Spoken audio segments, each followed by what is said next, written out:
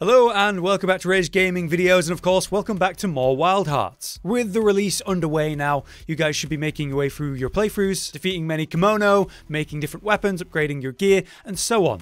And as you've probably experienced, you need a lot of materials, especially when you reach towards the end game where you're wanting to actually sort of really build an armor set, get really confident and comfortable in a build. You're going to need a lot of Kemono materials, and getting those easier or faster would be really nice. Fortunately, there are actually a few ways to do exactly that. Understanding this, making use of this, it's going to make your life so much easier, so I'm putting together a video today on exactly that topic. But before we get into the specific skills that will literally increase your odds of getting rare Kemono materials or also get extra materials per Kemono hunt, there's something really vital you need to understand about Wild Hearts. You likely know that when you're fighting a Kemono, there are parts of that Kemono you can break, like the head or a tail, cutting that off. And when you do that, it'll drop a part or even give you something to carve like a tail. This means you're going to get extra resources or guarantee that you get specific resources that you probably need for upgrading your equipment. The thing is, there's a bit more to it than that. In specific, take this example of a lava back here. We can see the specific parts we can break here. Number 1, 2, and 3.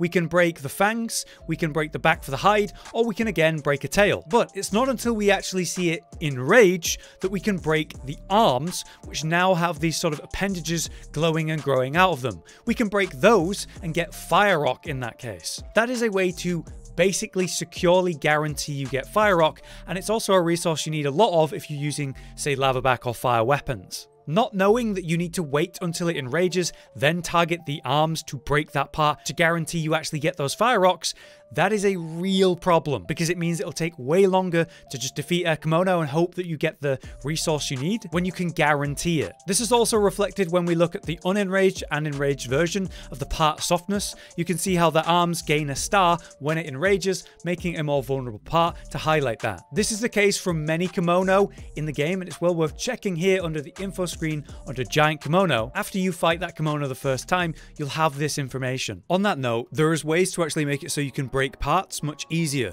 by actually pretty big percents, usually to do with your weapon, but there are other ways. The skill that you're looking for is Destruction Art, which as you can see I have a 30% increase to breaking parts, making it much faster. That sort of process of targeting a specific part, breaking it, and then even just carving it and leaving if that's what I need. You could argue that's going to be a really efficient way to get a specific part you need if you just need like 1 or 2 specific things you can break from looking in that information screen, going and doing that, using some Destruction Art and making the most of that. Destruction Art can be found in massive percents on weapons, so the Yashima Claw here comes from the giant rock bear that you fight as part of Chapter 1. Then as we work our way down into Tier 2, into the later section of the game, you can also make another Destruction Art weapon out of the same Kemono. And all I'm doing is I'm bringing the inherited skills from the first one all the way down here. So I actually have 2 different levels of Destruction Art here in the list, and the culmination of the two 15% is of course 30%. But you can also get them on talismans. For example, this talisman here has a 5% Destruction Art on it, and you can have up to 5 talismans, so you could have multiple Destruction Art talismans,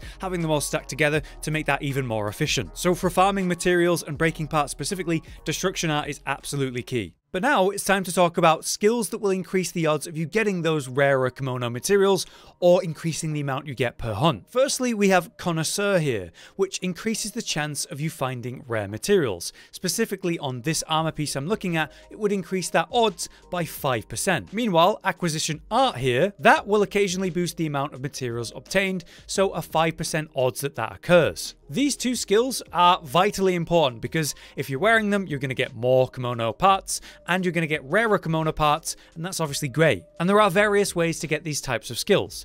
For example, Connoisseur here, we can get these from the Harvest Canyon Gauntlets and the Harvest Canyon Hakama aka Legs. These require silken thread, lumps of ore, golden, hematite, and gold, whereas the legs, you'll need pet Kemono seeds, silken thread, and more golden hematite. I believe it's around Chapter 3 that you're actually going to unlock these options as you go into sort of a higher rank version of the game. You can just pick up these resources like the silken thread and the golden ore just by going on the maps associated with these and just picking them up. It's a bit more complicated with the pet Kemono seed, which I'll explain in a minute. Meanwhile, for the Acquisition Art, we can get 2 pieces with that in the gloves and the boots of the Frozen Fort set. The gloves require sharp scale, demon rock, and more pet Kemono seed, whereas the legs require some grim strigian bone and peculiar cocoons, as well as more demon rock. By wearing the gloves and the legs of the Frozen Fort set, we'll have 10% increased odds of getting extra rewards per Kemono hunt. That's massive, and I would really really recommend specifically this. However, if you're after the rarer materials, Connoisseur is obviously going to help with that, and again, wearing these 2 pieces, that will give you 10% as well. The problem here is that they're on the same pieces, so an ultimate farming set is awkward because we'd want both of these skills ideally. Unfortunately, in this case, you're going to have to pick and choose between. To get your Grim Stygian Bone then, you're going to need to hunt these Death Spines, which you'll find in that Frosty region, the 4th region you will lock in the game, at Fusagi Fort. The bones come from the higher rank version, so chapter 3 and above, when you carve them. Whereas Sharp Scale can be found on the monitor types found in different regions, like the Nightshade monitor here in chapter 3+, or the Shard Shower monitor in chapter 3+ as well. Now, compared to that, we are going to have to actually interact with the pet system to get those Kemono seeds. As you can see, I can just head up to these 2 pets that are in cages and collect some pet Kemono seeds, the exact resource you're going to need. These guys are inside a wildlife cage, which requires 30 wind to place in a Dragon Karakuri. This is found in your upgrade tree. It'll be something you'll need to actually purchase with the Kemono resources, which is just under the stake on the list. Now, specific pets will give you specific rewards. As you can see, here's a different list of the ones that I have currently. These guys, the Berry Bright Squirrels,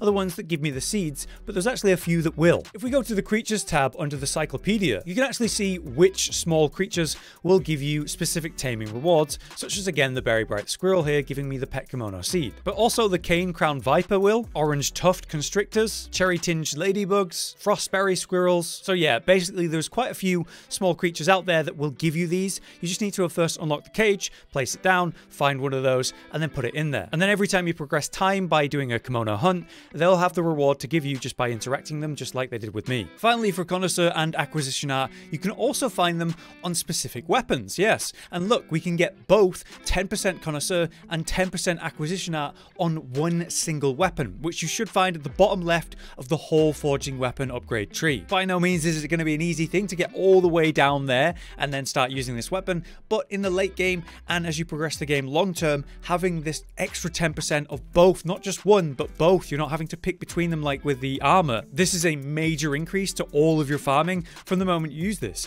And technically what you could do is work your way down to get the Destruction Art inherited skills, then work your way across the map all the way over to the bottom left, bringing 30% Destruction Art to the Nature Splendor weapons, making it like the ultimate part farming, material gathering weapon that exists in the game, which could be a very good thing to do in the early days of Wild Hearts before updates come out where you want that benefit.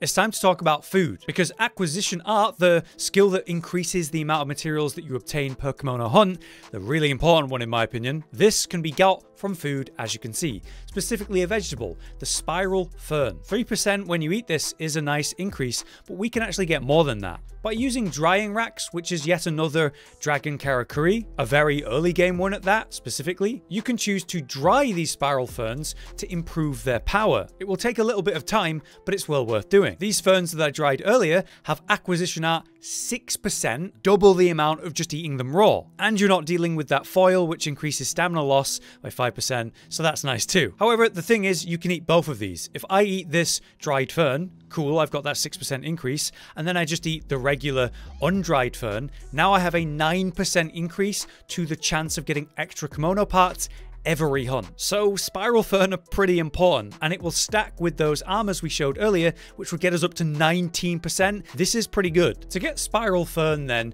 you're also going to need to interact with the pet system with a different pet in the specific case. These geckos here are the ones that are giving me it. I can't find this naturally in the world otherwise, so it's very important again to use this pet system. As you can see, Ferntail Gecko can be found pretty early game in the very first region we play in. I find them very easily here at the Tavern Ruins. There are 2 buildings you can enter, this one on the outside of the town and the main one at the back of the town. As we enter the building, you should just see them on the ground running around. There's 2 already in here, so I'm going to quickly slide over and grab them. I missed that one. Let's grab it. Got it. Okay, so there we go. I've just got 2 to start with. Then if we come all the way down to the end of the ruined village and go inside the main building at the back, we have another indoor room here, and I can already see one of the geckos moving around at the back of the room. Looks like we only got 1 this time. We can easily go back to St. Minato and come back here, reload the area, and just farm them. You can get a bunch that way, and you only need a few. Through this system then, you can very easily, every single Kemono hunt, come back to your different camps with your different cages set up, and grab whatever rewards you've got going, like these ferns that I've just got in 2 different camps. From here, I've got access to loads of ferns, and I can be drying many at once to get my 9% increase whenever I want it. I also want to highlight two other skills that we can find on armor sets here. Harvester and Animal Whisperer. Harvester will boost the amount of materials that can be harvested by finishing small kimono, so when you're carving them, you can get a little bit extra. That's really nice. We can find two of that skill here on the Blossom Trail Mengu set, on the head and on the boots. While the Animal Whisperer, this boosts the amount of materials that can be obtained by petting small kimono by 10%, which gives you completely different resources. While they're more like food and ingredients, it's still nice to have, and you can get that on the Spirit Isle set on the head and the boots as well. Why I think it's important for me to bring that up is because we care about those skills that give us extra kimono parts as we hunt the actual big kimono. And that's where Talisman come in, which is sort of an RNG system in this game, I guess a long-term grind aspect. You hunt a kimono, you might get a talisman, you can also find them on the relics around the world and different maps and limit supply, but ultimately there's a chance that you get a talisman with a different skill on it. And as you can see, I have rolled Animal Whisperer on this talisman. So those armor sets with specific skills that increase the odds of you gathering something